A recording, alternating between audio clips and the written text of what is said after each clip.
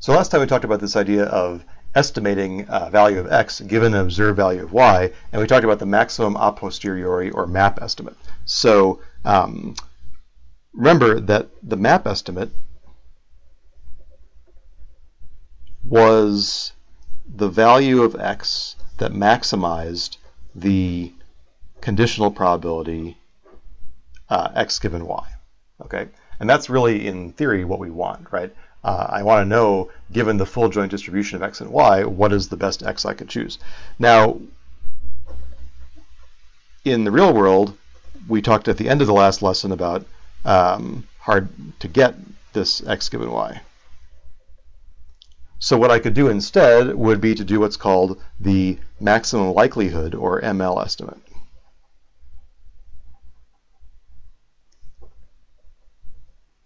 And sometimes you see this called ML estimation. And that's what I should do. That's like saying maximize the x using the other conditional probability. Okay, and this is something that is usually easier to get in the real world. Okay, so let me just write down the idea behind maximum likelihood estimation. Basically saying, given the value of y,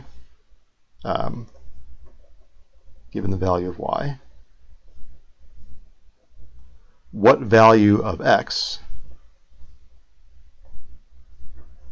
is most likely to have produced it? And I know this is a subtle difference between this and MAP estimation. The distinction is a little bit tricky, right? And the distinction lies in the fact that, for example, suppose that when x equals 2, I have super high probability that y equals 5, right? And so I might conclude with ML estimation that x equals 2 is the best thing to choose, right? But it could be that under the hood, x equals 2 is a very unlikely thing to happen, right? The difference between ML and MAP is that MAP is using the underlying PDF, the underlying probabilities of x, to find the best decision, whereas ML is kind of assuming that we don't know anything about the prior probabilities of x. So sometimes you hear this called an uninformative prior, or you're agnostic about the prior, right?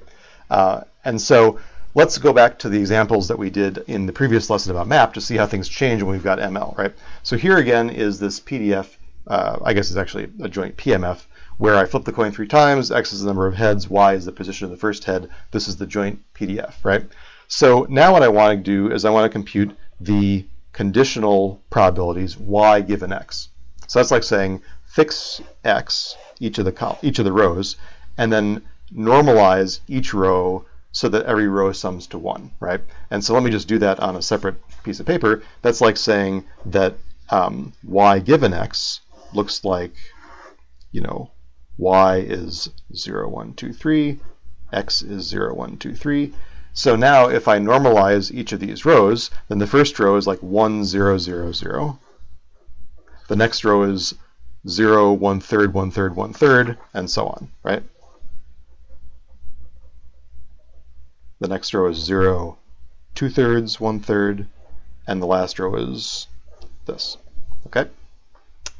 And so now what is maximum likelihood telling me? Again, it's saying I tell you y. So now we're back in the world of fixing a value of y, a column, and then finding the x that produces the largest value in that column, right? So here I have this, here I have this, here again I have kind of a random toss-up between these, and here I have this, right? I'm just choosing the value of x that gives me the biggest value in the column. And so now I can write down what is the ML estimate of y. Well, I'm just going to go back to this. It's 0 here, it's 3 here, 1 or 2, and then 1. So it's 0 if y equals 0. It's 3 if y equals 1. It's, flip a coin, 1 or 2 if y equals 2. And it's 1 if y equals 3. Okay? So let's go back and compare it to the MAP estimate that we got from the previous lesson. I can see that I got a different number, right? So here, in particular, y equals 1 here in the map case, I would estimate 2. In the maximum likelihood case, I would estimate 3, right? So let's compute the probability of making a mistake using ML, right? So again, I have to go back to my underlying probabilities. So I have 0 probability of error if I am in the y equals 1 case. I have 3/4 probability of error if I'm in the y equals 1 case. Why is that, right? So I go back and I look at my joint PMF. It's like saying, well, I'm choosing this, right? But there's 3/4 probability left over here. You know, if I rebalance this column to be equal to 1, right? It's like saying that this probability of x equals 3 is actually pretty unlikely in the joint case. It's only by normalizing that I kind of made this look so great. But in fact, the value 2 is much more likely than the value 3, right? So that's why I have a higher error for y equals 1.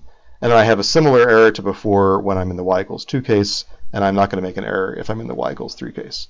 So now I add up these numbers. I get 3/8 plus 1/8 plus 0, so I get 1/2. And so my probability of error is higher for the maximum likely estimate than it is for the map estimate. And that's because I didn't take into account the underlying probabilities of x. Okay. To go back to the other situation that we had, which was basically a continuous case, right?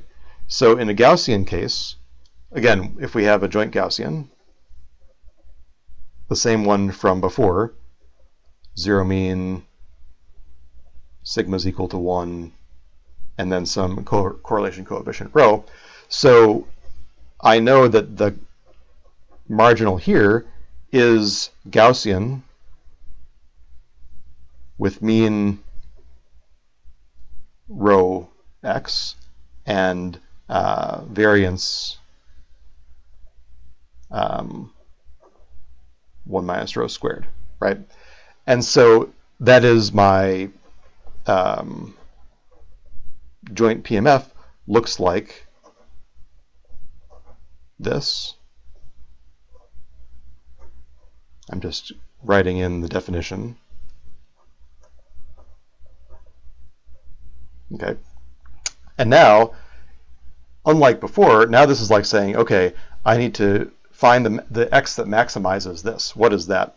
This I can't just necessarily read off of it, right? I have to actually take the derivative with respect to x. So I have to take d dx of this and set it equal to 0. What's that going to be?